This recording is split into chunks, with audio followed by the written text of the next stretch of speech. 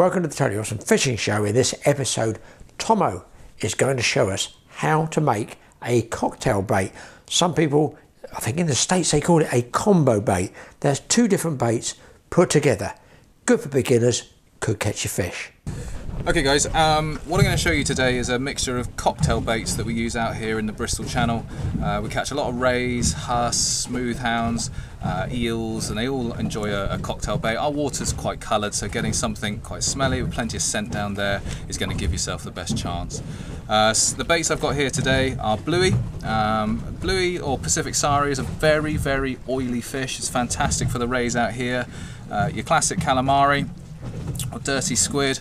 Some pieces of the mackerel, and then I've got some prawns just here, and I'll just show you the way I make up my cocktail baits. If I was going to choose bluey, now these are quite small bluey, what I do is just nip the tail off and have a chunk of it that sort of size. Okay, I'm going to wrap this up with a little bit of squid as well. So my squid here, I'm just going to take the head off, open it up with a knife, just get myself a piece of squid. A very good tool you can use, it's just a very simple baiting needle. It's just like having an extra pair of hands. The way I would do it is the bluey, I would just thread onto the needle. I'm going to lay my piece of squid over the bluey, grab my bit of bait elastic and just start wrapping. Okay, so I'm trying to make a fairly sort of tight sausage, and using the bait elastic is going to do a couple of jobs.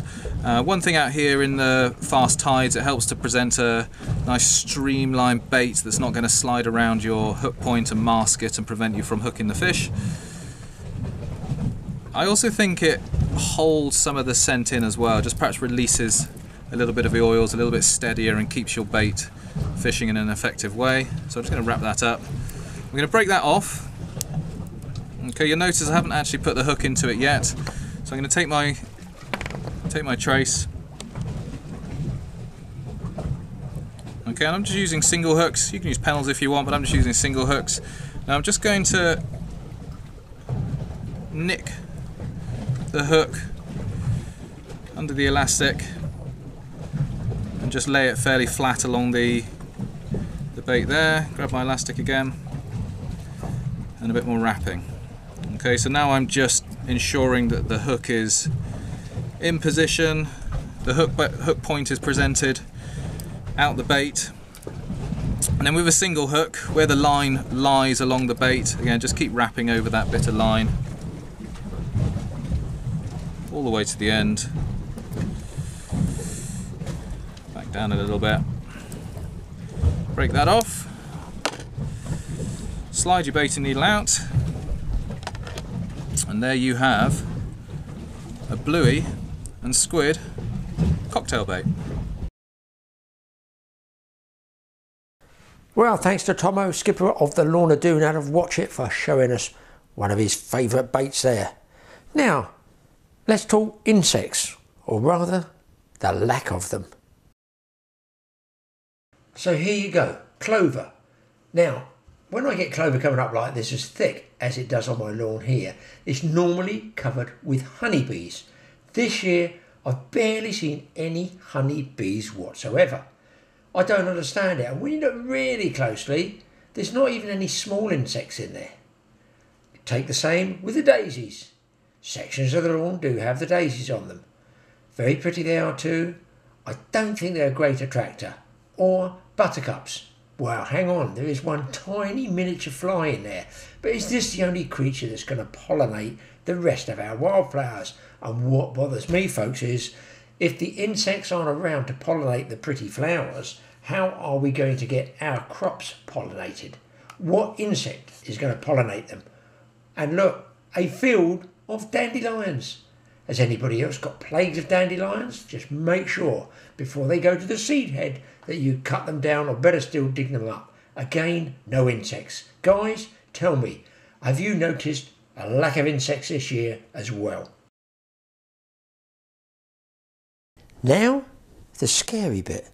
some strange goings on my property. I have no idea what's happening here. You've heard of that Area 54, the secret place where all the UFOs have been. Well, something bizarre happening here. Well, watch for yourself. So, come down. We got Jax for the day, Mike's dog, and we had a squirrel in the pond over here. Obviously not a live one. And Jax found a smell down here, and we think this is yucky. Watch out the way. Watch out now. Watch out. An entire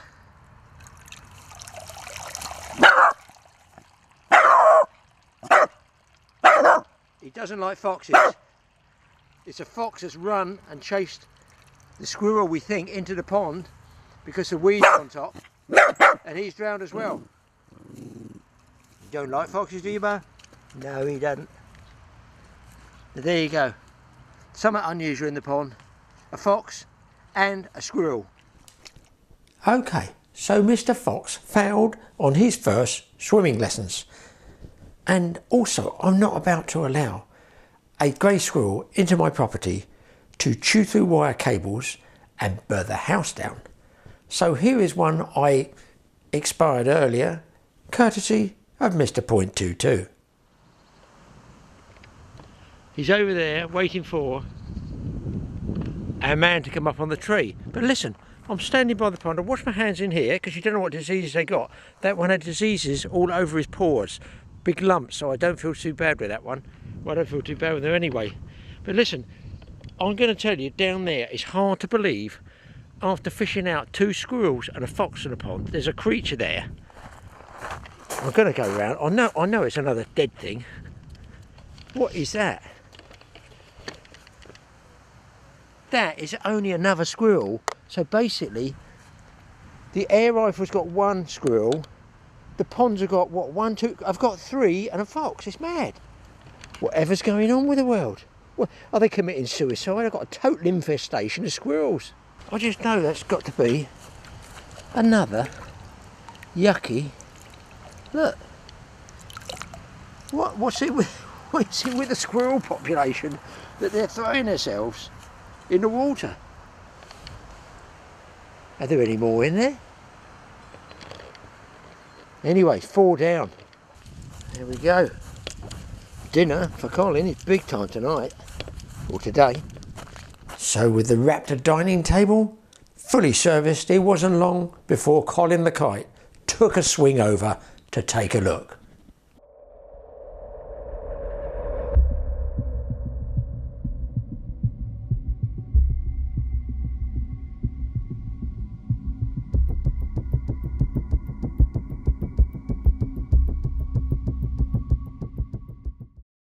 Now this high flyer looks like to me a kestrel. Watch the speed with which he drops down through the air. Quite some acceleration there. Now listen, the dead squirrel I've got, look on his paws. This, I believe, is what they call squirrel pox. If you look all over the feet there, nasty, would you call those lesions? I don't know. I understand this is what they spread to the native red squirrel. I may be wrong, you naturalists out there will tell us, but I think the best thing to do is put this poor chap out of his misery, because that looks pretty gross. But there is definitely something strange and spooky going on at our crib. By the way, crib, that's cool talk for where you live, I think. So guys, wifey's doing an early morning walk, exercise, walking around the garden. I meanwhile had put out some pieces of chicken trying to get either Colin the Kite on the trail cam or Freddy the Fox. All the stuff's gone, nothing's registered on the camera. A lot of trouble with the trail cam at the moment. I don't know, the codec signal's not being read by the software, so I'm not sure what's going on, so that's not right. But interestingly, right down the bottom, my wife stumbles across a most horrific case. We've got to discover what's done this and what creature it is. Bear with me past the tackle shack. This wind comes up, I won't be going shark fishing. Woo, mama, it's blowing. Just check this out. Here is the pond where previously I'd found a dead fox, squirrels, and over in the other pond a mouse. But down here, look what my wife has found here. That was not there last night because I was walking around with a trail cam last night. That is the clove hoof of a deer, a fresh one. So what the heck has killed that? And look at the split through the bone of that. Can you see that? I mean, they've chewed off the joint there, but I'm kind of concerned about the degree of pressure to splinter that bone there right through. Surely a fox hasn't done that. Just look at it. Surely not. And a fairly biggish deer, who knows? Fairly big deer. I don't want to get deer ticks off this. That's one thing I don't need. Say badgers might do this as well. Well, I'm just going to heave it over the fence, and I feel put the trail cam and see if something does come back. What creature's done this? I'm going to wash my hands after this. Just going to rest it there.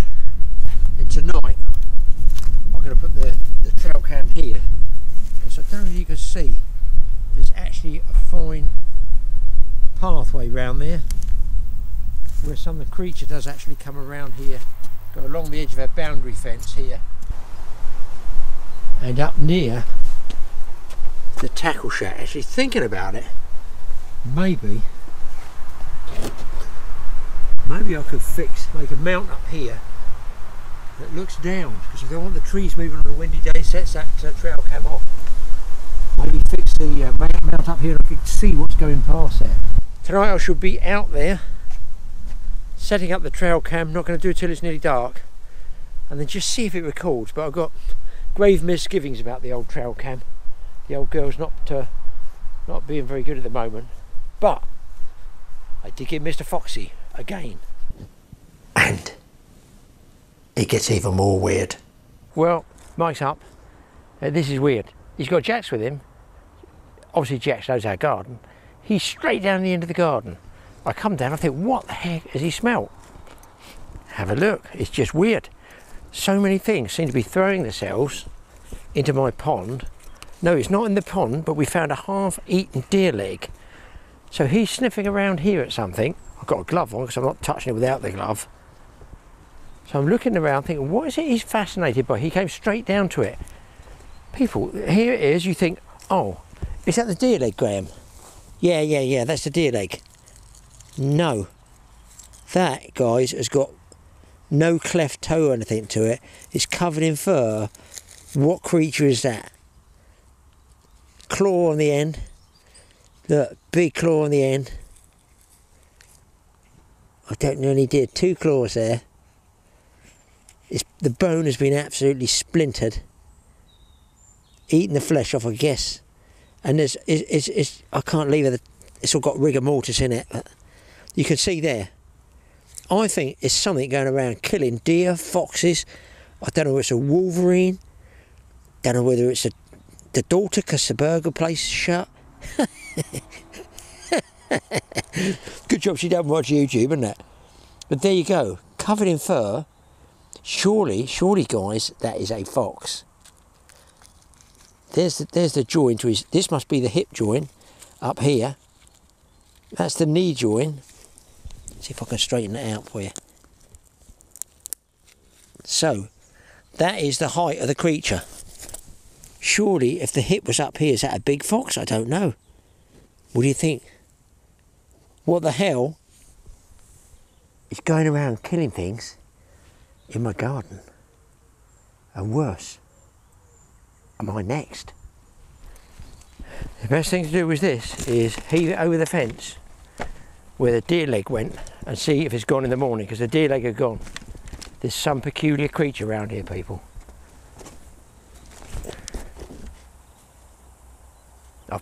I've had that trail cam out several times, and here you can see there's the line, look, just there, very faint line going along. So there's a creature going through there.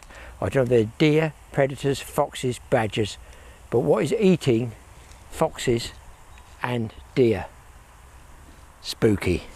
There's definitely something weird going on in my garden. Scared? What, me? Oh, please, no. Because I'm sleeping in the kitchen.